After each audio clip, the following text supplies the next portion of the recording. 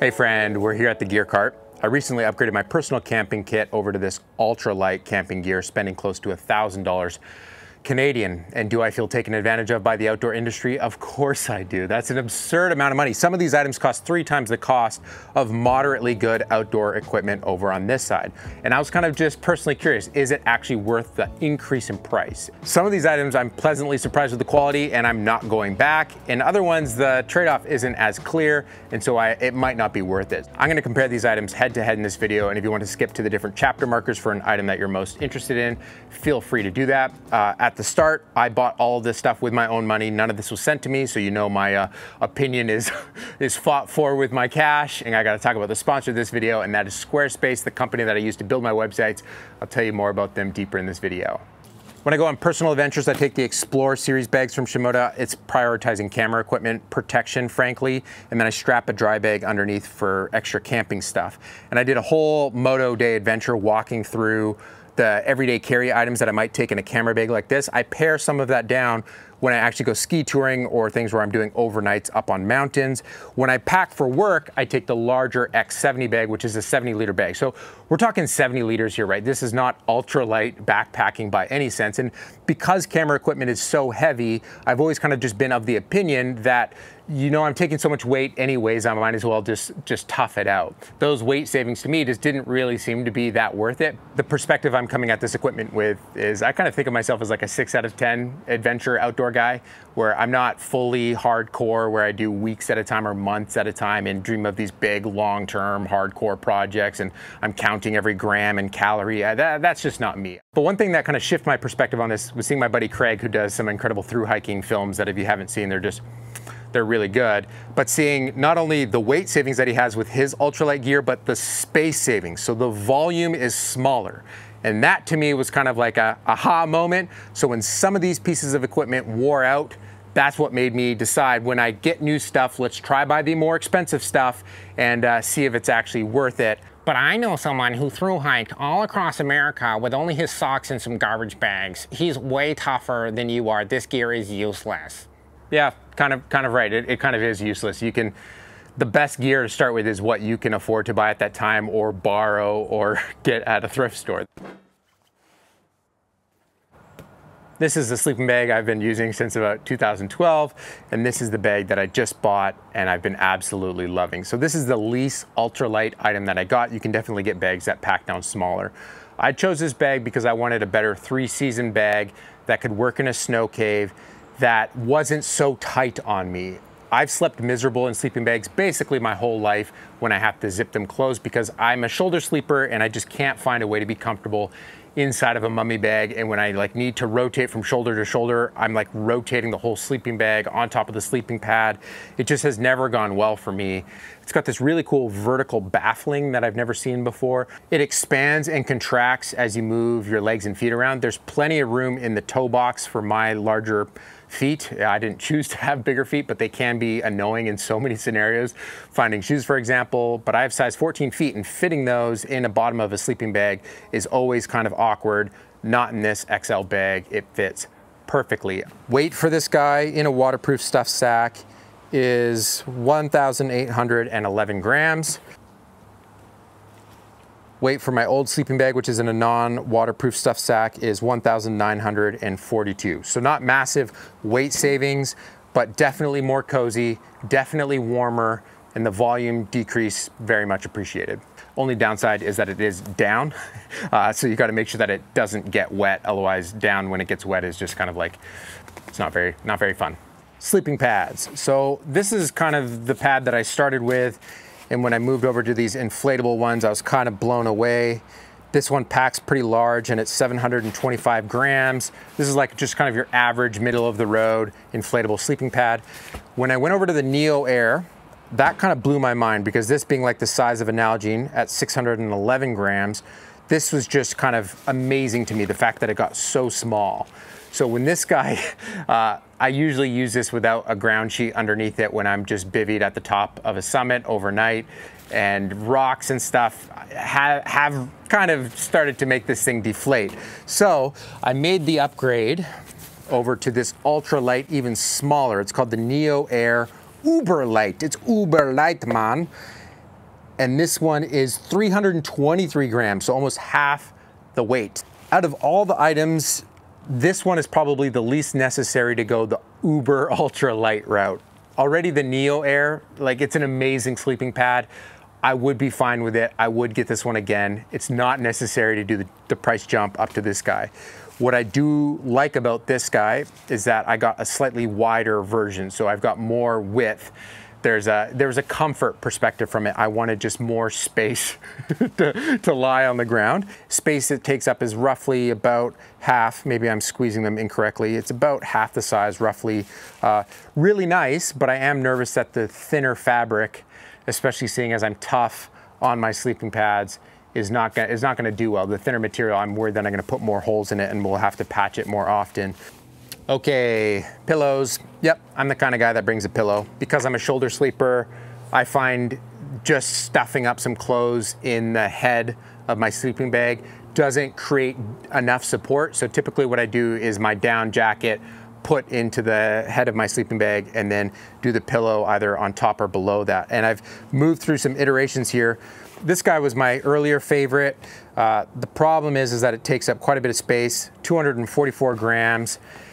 I like that it's not inflated, so that way you don't get that feeling like you're sleeping on a dinghy for swimming on the lake with. I just can't stand that sensation.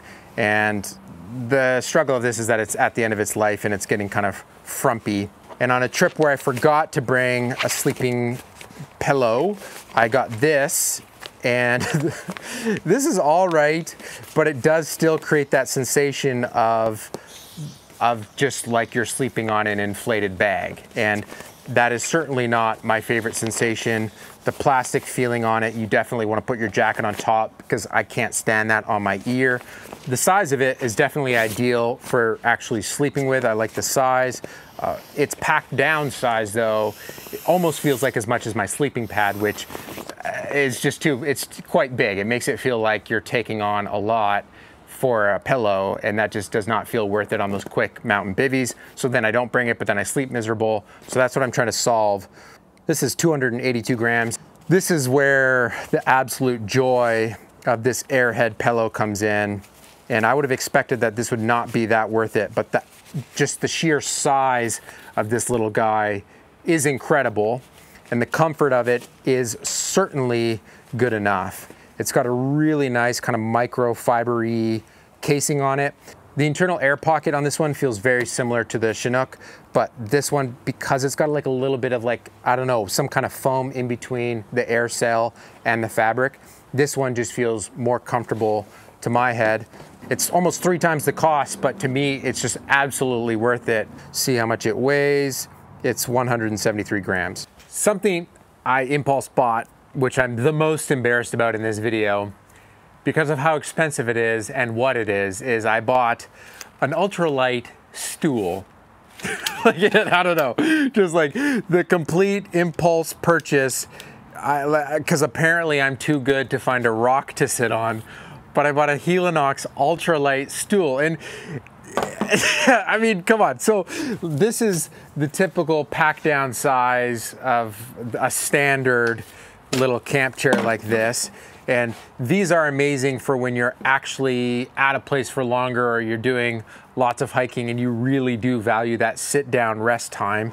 This is the REI brand. Ours are used just all the time. I use them actually at our house because they're a cozy seating position, and in van life we just use these all the time. But the pack down size of these makes them a little too big to take on just most ultralight hikes. And so I thought, why don't I get an ultralight stool? And it is ultralight and it is nice and small, but this is just a little bit absurd. Probably should not have bought it. I probably should have just gotten one of those butt pads, because when I'm ski touring, sitting down on the snow, it'd be nice to have a little insulated butt pad when you're making lunch or something like that. And this probably wouldn't even work in the snow. So this was bad idea. Shouldn't have got it. Impulse purchase. What's not a silly idea is if you like some of the cinematics that you're seeing in this video and you enjoy storytelling or adventures by Canadian blokes like myself, I think you might enjoy what we have coming down the pipeline, because there's some rad videos that I would just be sad if you missed. We've got a bike packing video coming, and I think it's a really fun personal adventure where I try something that scares me. So I think if you're interested in those kinds of videos, you definitely want to hit subscribe and then maybe turn on notifications, because sometimes YouTube doesn't share those videos with you. But I think you'll find all of it pretty intriguing and adding value to your entertainment consumption lifestyle, because I certainly have a lot of fun trying to combine adventure filmmaking with my own personal adventures. But we've got some more stuff coming, especially as we go into the fall, that I'm very excited about.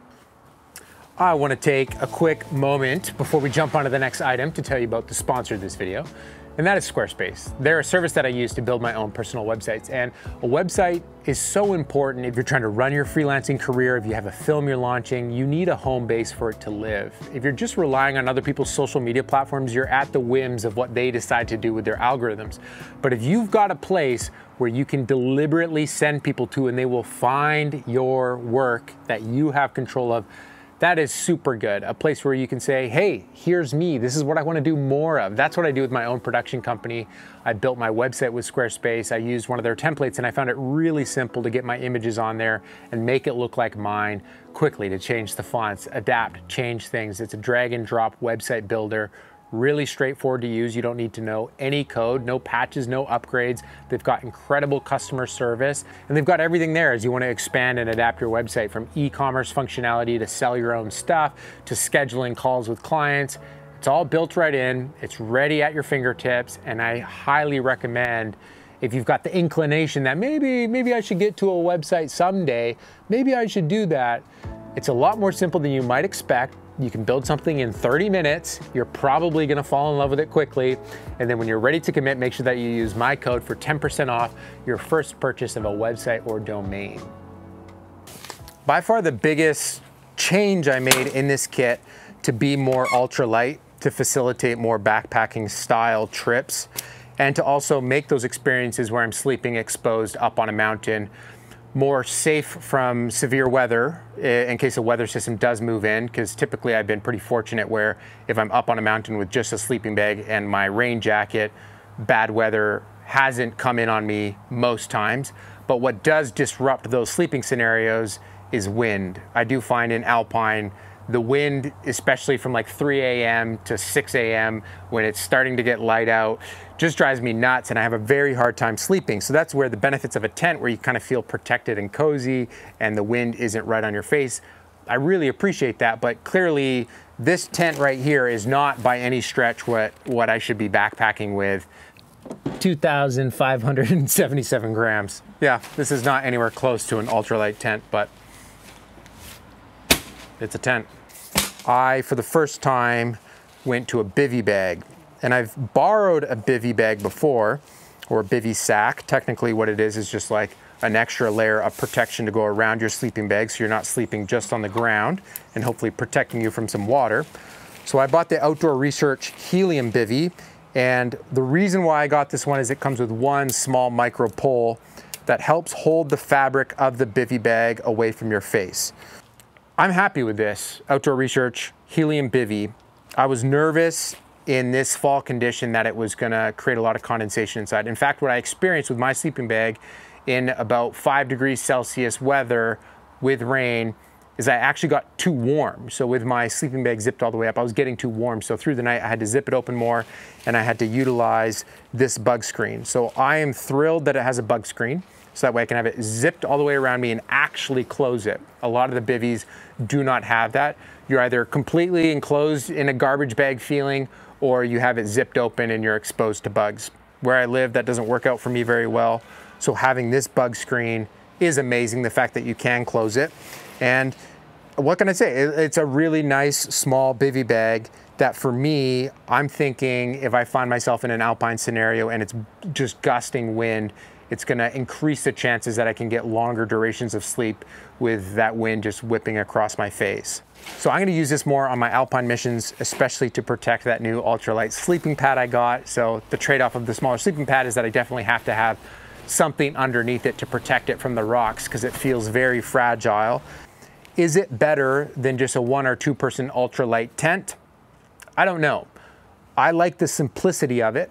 I like that the sleeping pad goes inside of it, so that's not moving around and I'm not rolling off it in the nighttime. I like that I could probably use this in a snow cave to keep water from getting inside my stuff. But I'm sure there's some amazing ultralight tents out there that can get down to this size footprint and maybe even small, well, probably not smaller, but I'm sure there's some really nice ultralight tents. One thing that I ran into is that when it starts raining, where do I put all the camera gear? Where do I put it? Forgot to weigh this, too lazy to pack it up. Let's put a bin on, tare it. 467 grams. An upgrade I made that's definitely not in the ultralight category, but I've certainly been really appreciating is this new model of Jetboil, which has a simmer feature. So I've just been using this Stanley stuff with a small little micro stove. So this is 401 grams, and you still need your fuel source. And the Jetboil is 381.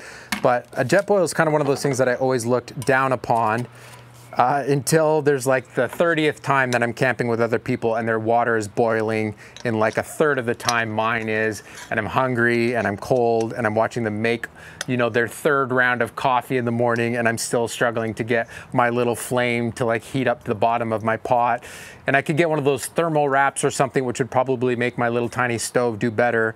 But the speed at which this guy boils water is mind-bending. But the new models have a quick attachment for using normal pots and pans. So you can just take this attachment, put it on top, and that immediately gets you a surface where you could use basically any pot on top. And the new control of fuel rate lets you have fine-tuned enough control to just simmer, because before it was like on like a blowtorch or off, and this one has a lot more finessed control.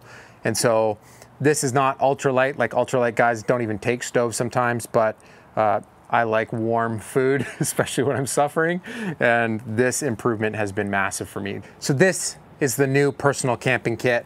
The fact that this right here is all I need to do overnights minus food is kind of incredible to me. And that's not just suffering through an overnight, like this is living in kind of luxury as far as I'm concerned. The fact that I have a pillow, the fact that I'm on a good sleeping pad, this being my personal kit. I mean, the fact that I can take my stove and all of my sleeping gear fits inside this seat post bag with tons of volume left to go. So I could cram so much more in here and just have to worry about where am I gonna put the sleeping bag. The fact that this can be my setup is kind of exciting. It was also very, very expensive. So is that increased expense actually worth it?